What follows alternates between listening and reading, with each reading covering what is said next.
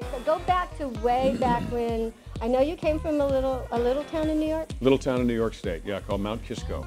And I knew as a young kid, did you start with magic?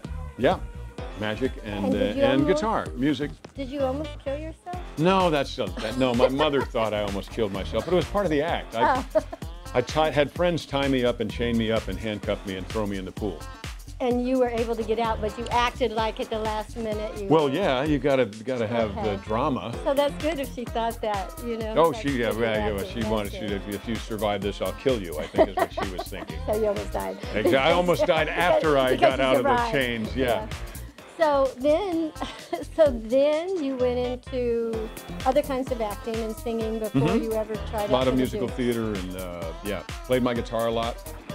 Played for tips, tip jar in a pizza joint and things like that. Played in a McDonald's once. That's a lot of pressure.